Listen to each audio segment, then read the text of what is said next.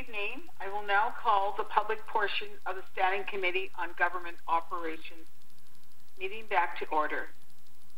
My name is Frida Marcellos. I'm the MLA for Tabacha and chair of the committee. Today, the Standing Committee on Government Operations is holding a public hearing on Bill 23, an act to amend the Public Utilities Act.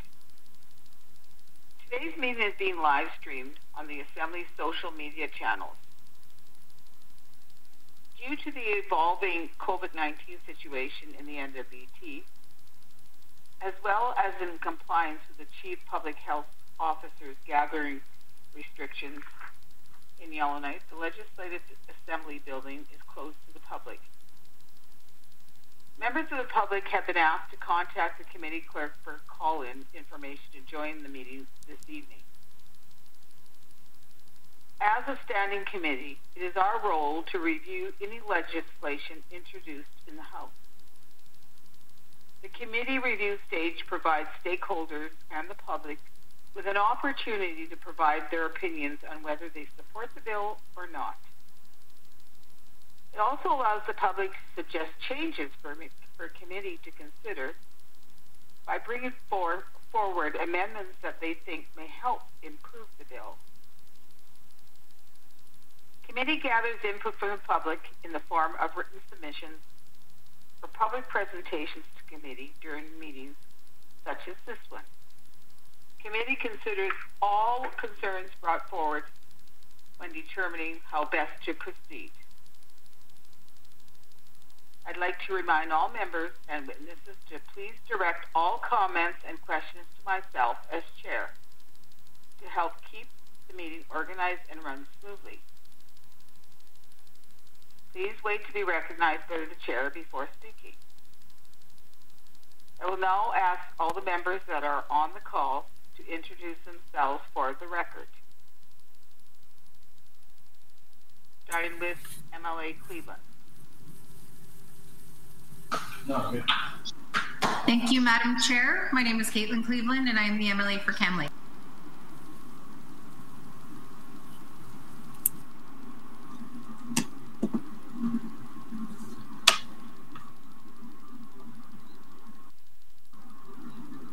Lisa Semler, MLA in New Richmond Lakes. Thank you, Lisa. Next.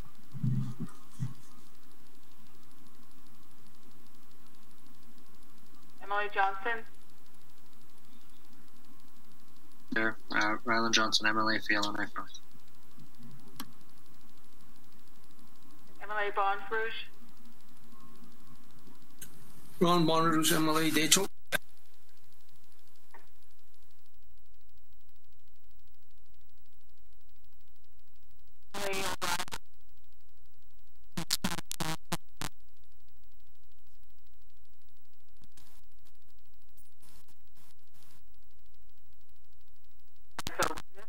I will invite him to introduce themselves when he comes. You have to call him on. Is there any other ones on the line? Hearing none. And that's. I will now invite MLA Jacobson, sponsor of this bill, to proceed with opening remarks or comments that you may have. Thank you, Madam Chair.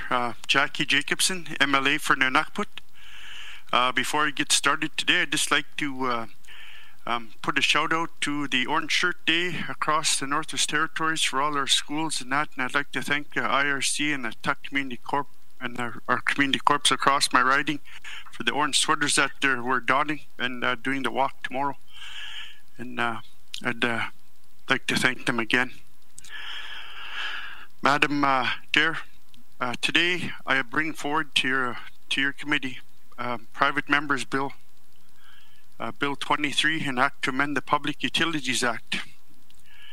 Basically, the bill amends the Public Utilities Act to prohibit the public utility from disconnecting the residential customer electricity service during the period of October 1 to April 30th, or when the temperature is forecast to be below zero, because the amount of payable is overdue. requiring a public utility to reconnect the residential customer electricity and service, which was disconnected during the period of May 1st to September 30th because the amount payable was overdue. By October 1 or as soon as practicable, to prohibit the public utility from installing a device to limit the amount of electricity provided to a residential customer because of an amount payable is overdue, and allow the public utility to require residential customers to enter into a payment plan before reconnecting their service. Electricity service during the period of May 1st to September 30th. Madam Chair, that's my summary overview of what I'm bringing forward to the House and to your committee. And I'd like to thank the help from Toby Kruger, Lawson Lindell, for helping me and assist in writing this the bill to come forward to the House. Thank you, Madam Chair. Thank you, MLA Jacobson. Does committee have any questions for the sponsor of the bill?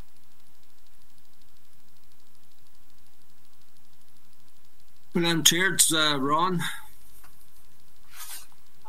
Go ahead, MLA Saunders. Merci, Madam Chair. Merci, MLA for Nunatpuck for bringing forward this bill.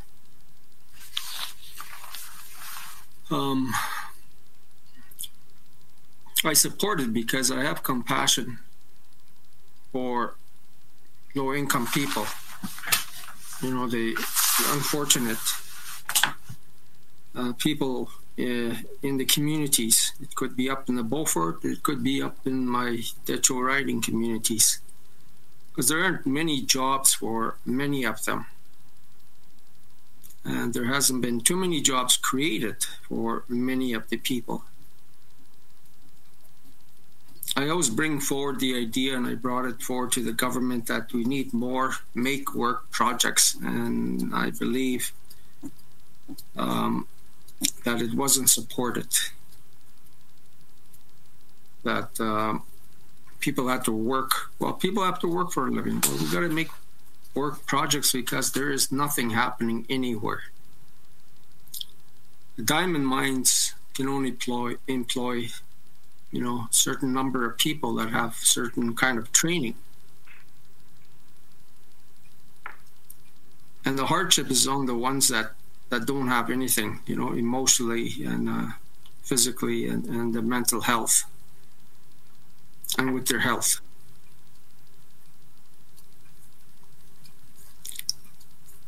I don't believe it's that population that can't pay the power bill is a lot of people.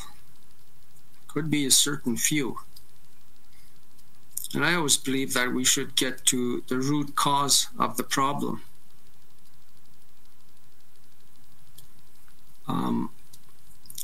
And it should be upon, the people involved, whether it's ECE or the NWT Housing Corporation. I know the Housing Corporation don't like to expend themselves too much in reviewing a lot of the conditions in their units or the happenings. Because we were told previously that CERB payments, the tenants won't be penalized. But what happens is contrary to what they say. We know that notices were sent to everyone. And to me, it seems like it's punitive. You're punishing the people because they collected it. That's not what their mentality should be. They don't have compassion for the people.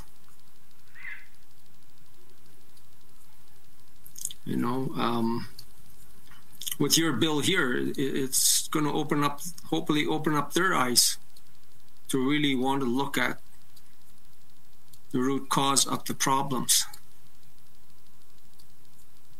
And there may be recommendations from this committee moving forward that, That's what I would just like to mention at this time, Mussy.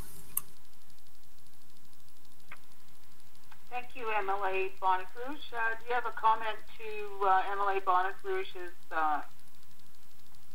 submission, MLA Jacobson?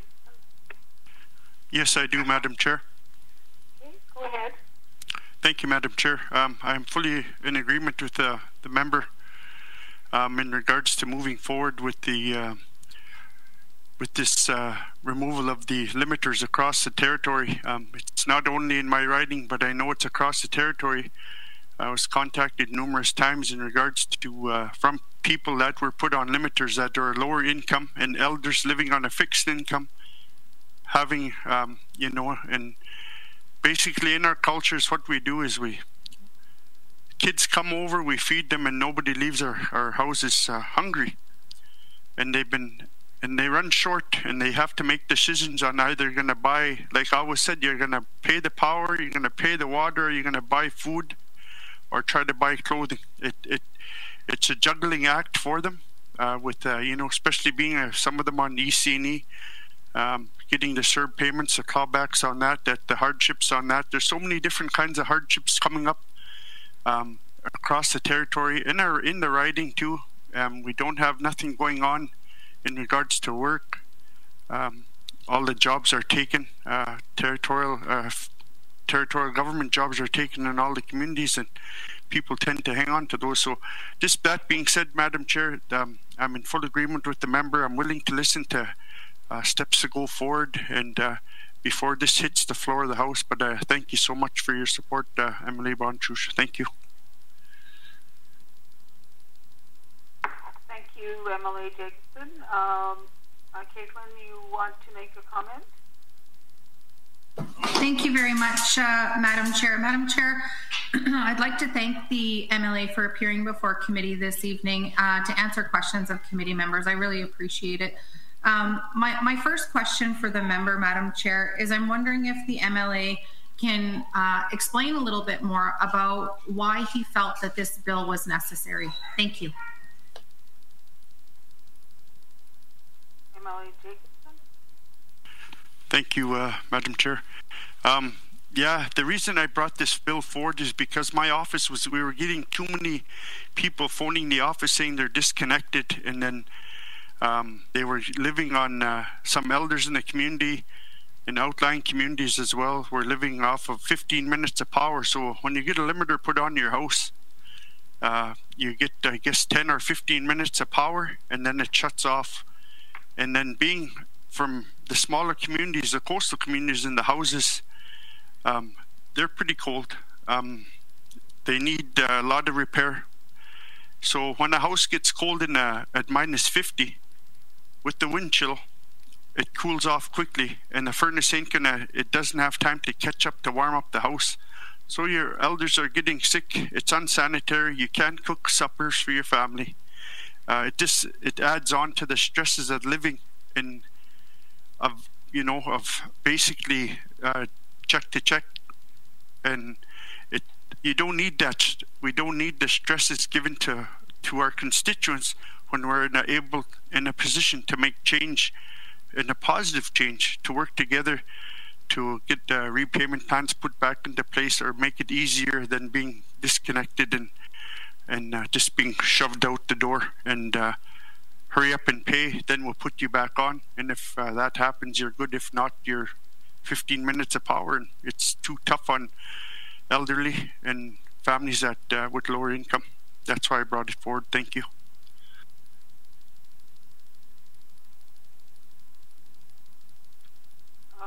Kevin, do you have a comment?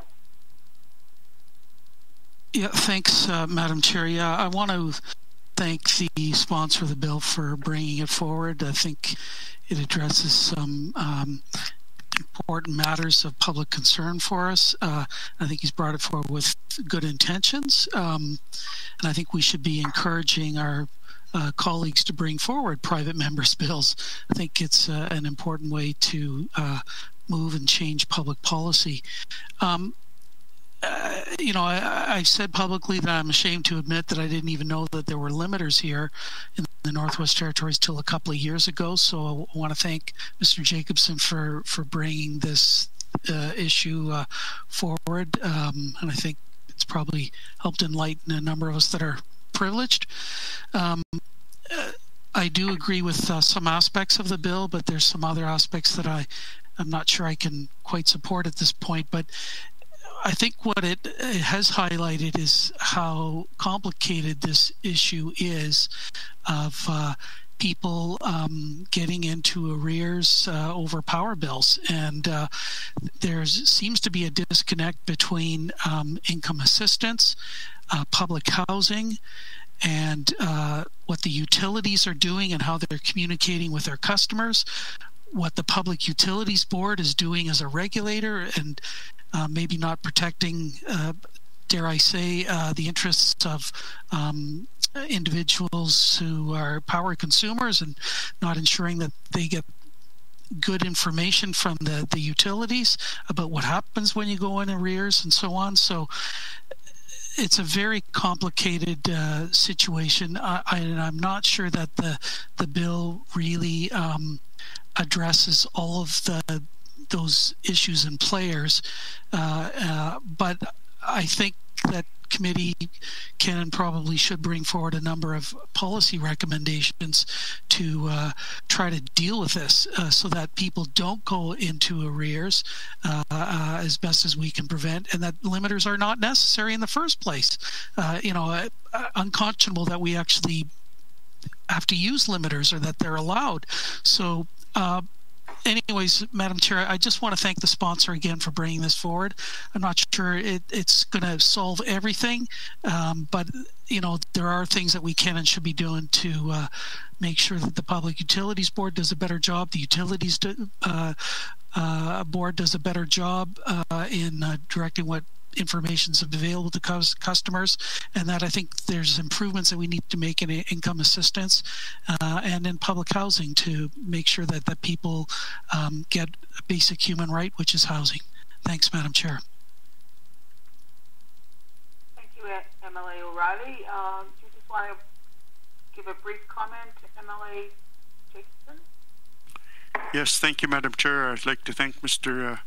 O'Reilly for that, his comments and going forward with the bill. That it's so true with the disconnect with the ECED Housing Power Corp, that if we tighten it up a little bit better to work better, like fine-tune the policies in regards to people being put on income support and being helped to help pay the power, I think that's a good step on the way forward. And I just want to highlight this because it is an issue in the small communities. You may not see it in Yellowknife and that, but in Tuk, Sax, Paltak, Ulu, Wati, all over the territory, the small communities, people are hurting and they're not saying nothing. And I want to be their voice and we're in a position to make change now.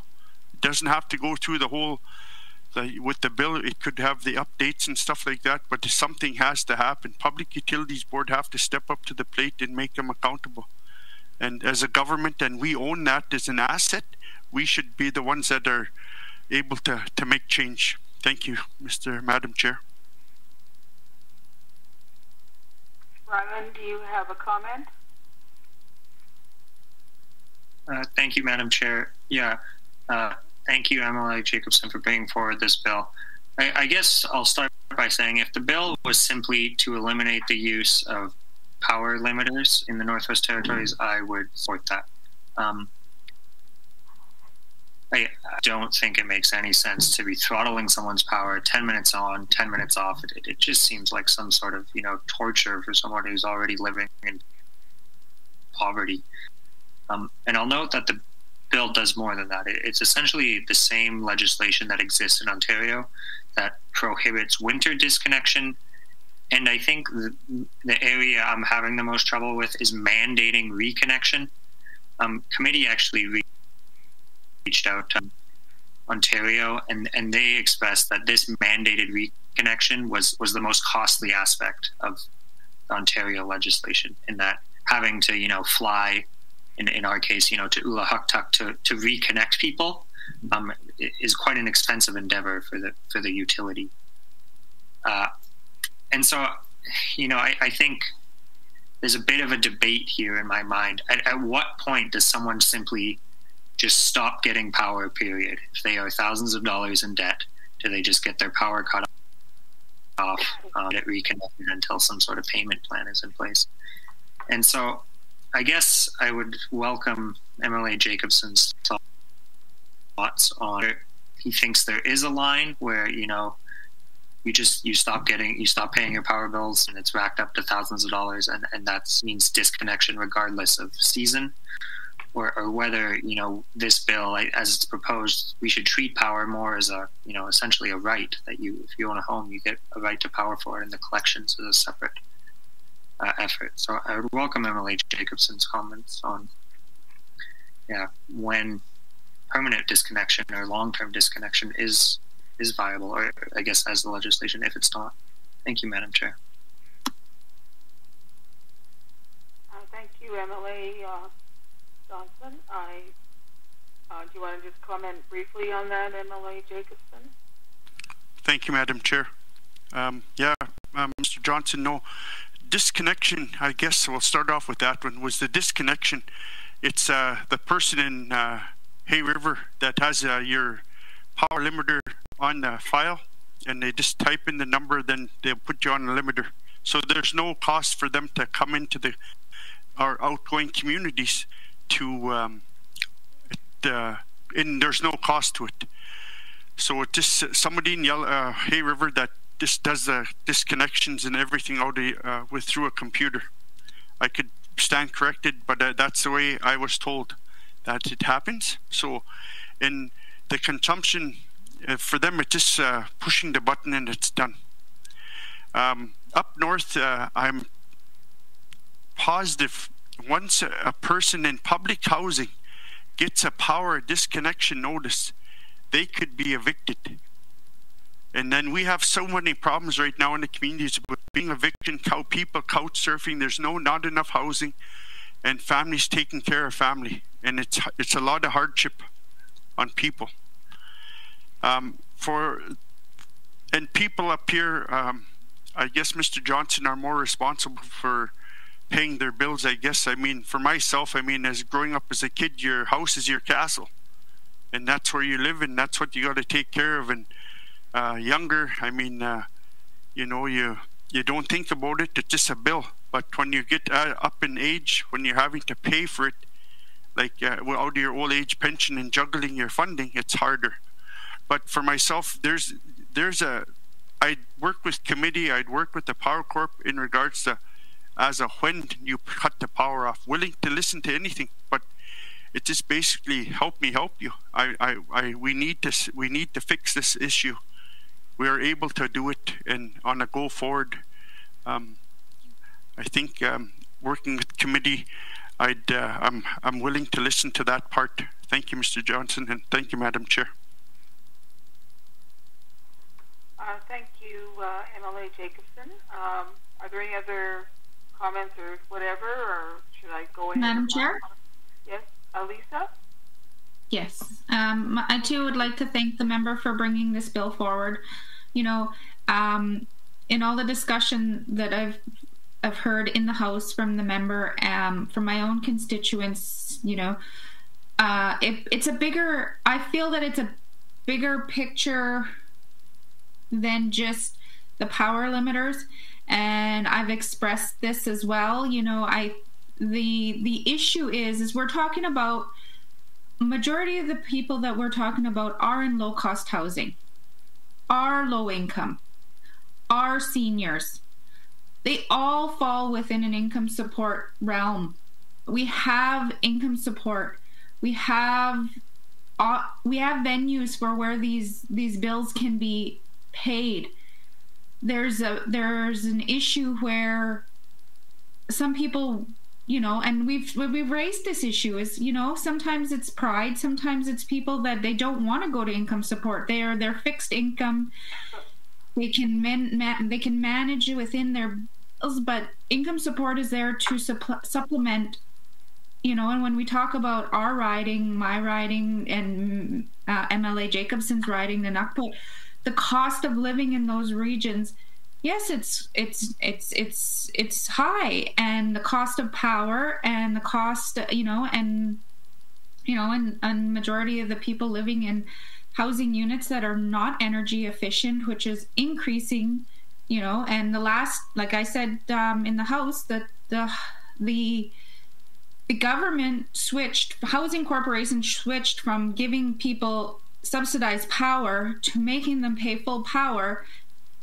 And, they have issues. They have issues with keeping up with that. But if they're on getting support from EC&E, then EC&E should be making up that difference. It goes to the bigger picture it's just, government giving government money. Power Corp is a government. It's a crown corporation. We're government giving government money. We're just floating money around. Why can we not work within each to make it easier for people who are in housing to have the subsidized power, to make sure, there's so many other things to this. So in one sense, I'm glad that this is being brought forward and this discussion is happening. In the other sense, I don't support the whole of the bill, but I think it's a bigger picture that we need to fix within government and how we move money around. And then it's always the end user is our residents that end up with the burden. So thank you, MLA, and then Jack Jacobson.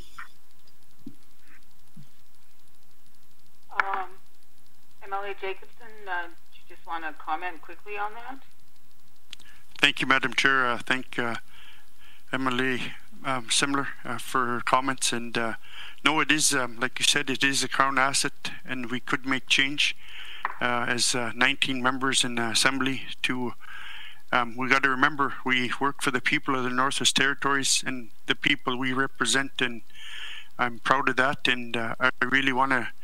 Small changes will make big steps for a lot of people. So I think if we could work together to try to get it done, I think we could do a lot of good things here. Thank you, Madam Chair. So I second your motion for the. I second your bill, so it could come to committee. I just want to correct a couple of statements because I know limiters are across the territories. It's not only in your region. Because I've had a family member in the last month who has mental health issues and who has a brand new trailer, all paid for and everything, who fell behind in the power bill because of not wanting to go for help and is on fixed income, just like MLA Zemler said.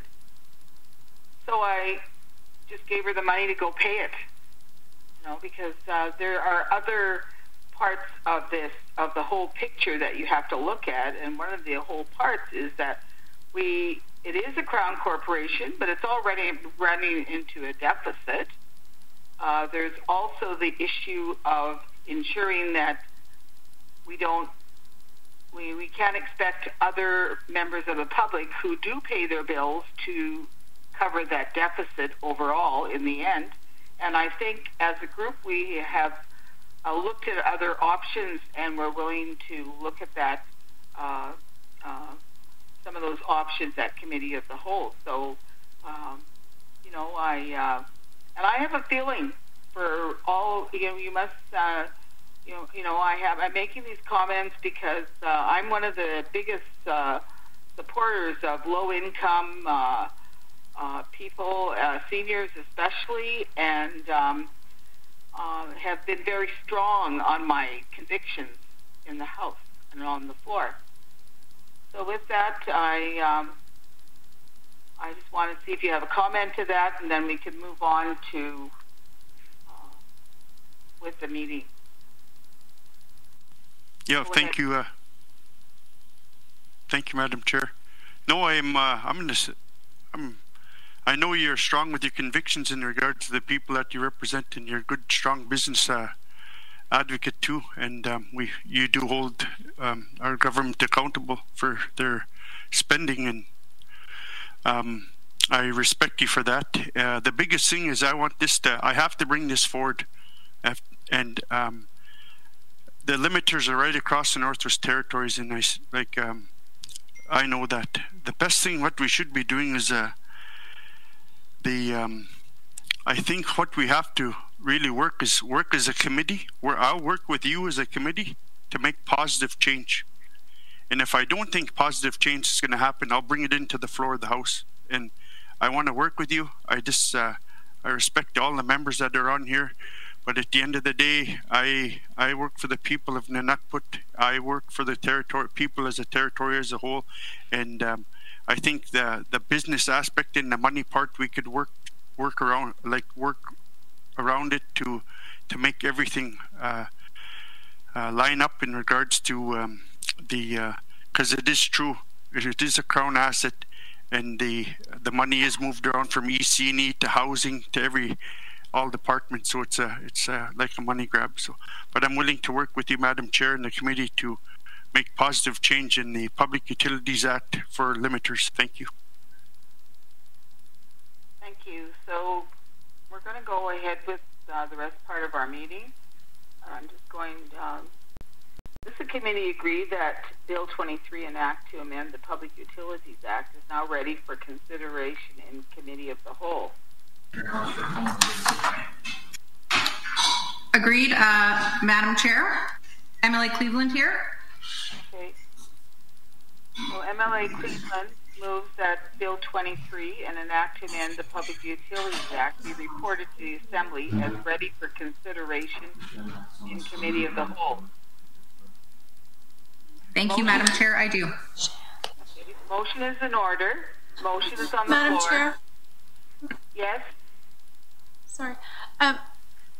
MLA Cleveland will have to read the motion, please. Oh, okay. Go ahead. Thank you, Madam Chair. Madam Chair, I move that Bill 23, an act to amend the Public Utilities Act, be reported to the Assembly as ready for consideration in Committee of the Whole. Thank you, Madam Chair. Thank you, MLA Cleveland. The motion is in order. Question. To the motion. Question has been called. All those in favor? Aye. Aye. So everybody's in favor. There's no opposed.